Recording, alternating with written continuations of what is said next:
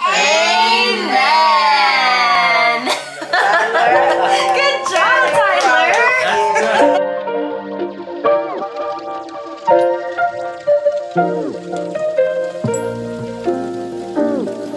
What is up, y'all? Good morning and welcome to Vlogmas Day 11, my favorite number. I am just on my way back to Scarborough. I have lunch plans with my dad. We're gonna be going to pick my mom up from work and then we'll see what else unfolds for the rest of the day. Hope you guys had a great sleep. I was struggling to figure out how to upload yesterday's Vlogmas. I don't want to get into it, but it was a struggle. I can't use the same programs I was using to edit before just because the video quality is just so much better that the program I was using can't handle it. So last night was a struggle. I'm glad the video is up. I hope you guys are enjoying the new audio and video. And yeah, let's get a move on.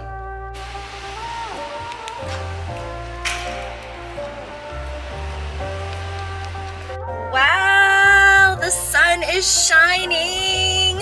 You can't see it right now because I am behind a building, but the sun is shining. I can't remember the last time I saw it out and this bright, so this is exciting. I feel like it's gonna be a great day. Oh my gosh, can you see that sun shining?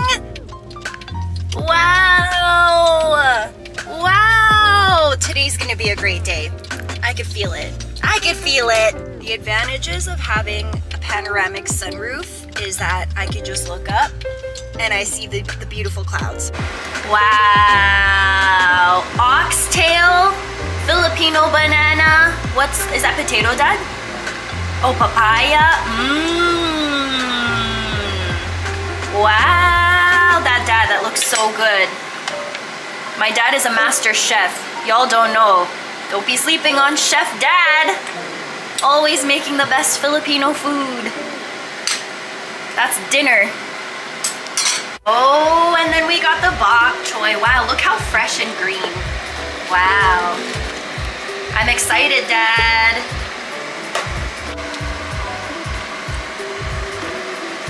Wow, Dad, this looks so yummy. I think I need to get some cooking lessons from my dad. What do you call this dish, Dad?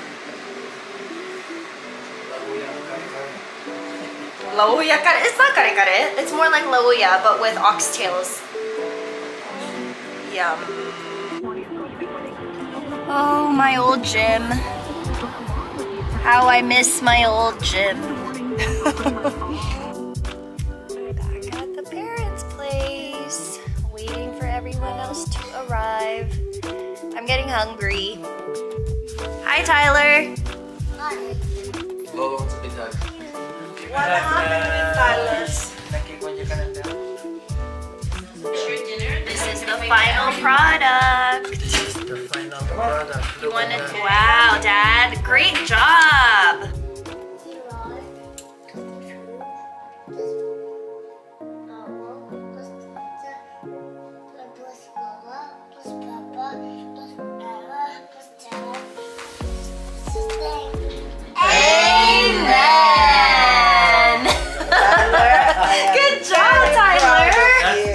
What is it called, Tyler? Timbits. No, they're Tim Biebs. No, Timbits. No, they're Tim Biebs. No, Timbits. Yes, thank you. Yeah, you are right. Those are Timbits. You are right. Your papa is wrong, right? How does it taste? Syrup. Syrup. Are these like good? Yeah, they're better than. What are they? What are they? I forgot what the flavor here. Let's look it up. Okay, I'm gonna try it. I'm gonna try a Tim Bieb. Any flavor recommendations, guys? No, Timbits. Which one should Tita eat? You want to pick it for me? Here, which color? Brown or not brown? Brown? The yellow brown? Okay, I'll just take this one. You don't like because he likes the chocolates and he wants Oh, he wants to keep it. Yeah. Okay, we'll see. I don't know which one this is, but that's what it looks like.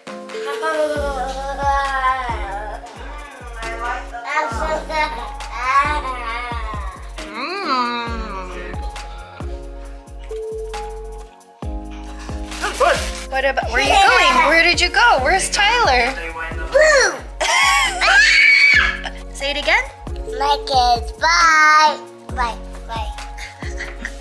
Alright guys, so before I end off today's vlog, I just wanted to quickly speak about something that's been on my heart and in my mind on and off throughout the day, and that is the increase in internet trolls and scammers, not just here on YouTube but also on Instagram, especially in like the spiritual and tarot community.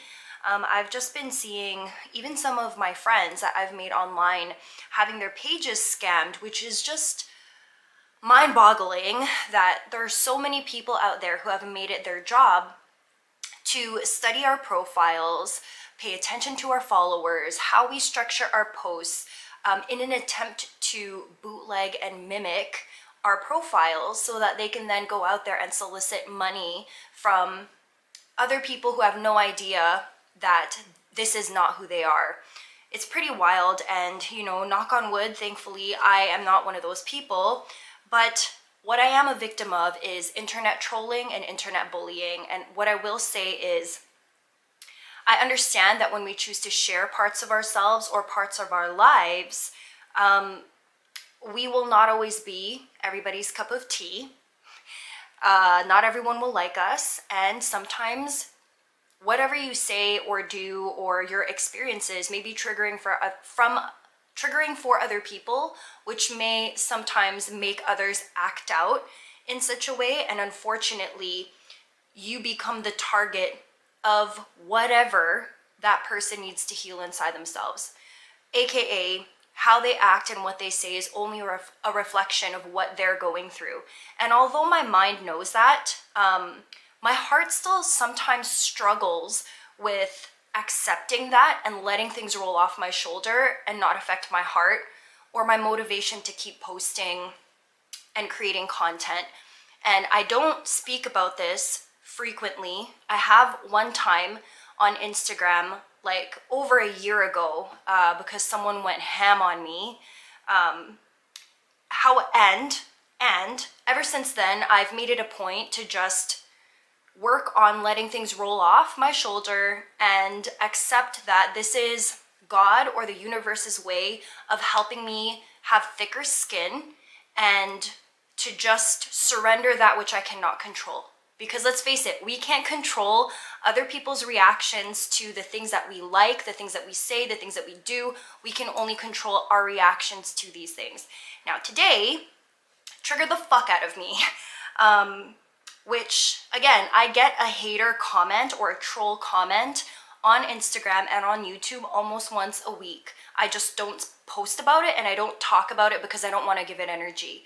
But they're usually bots or random women that I don't know.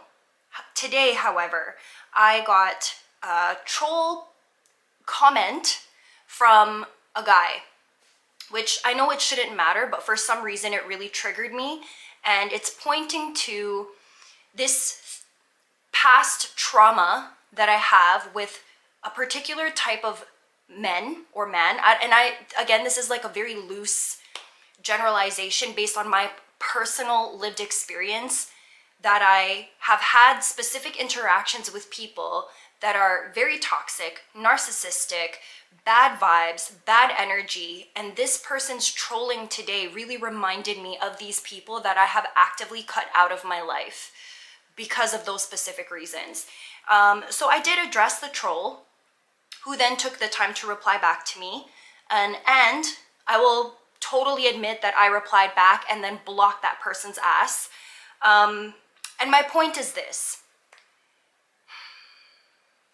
In replying back, I was not rude.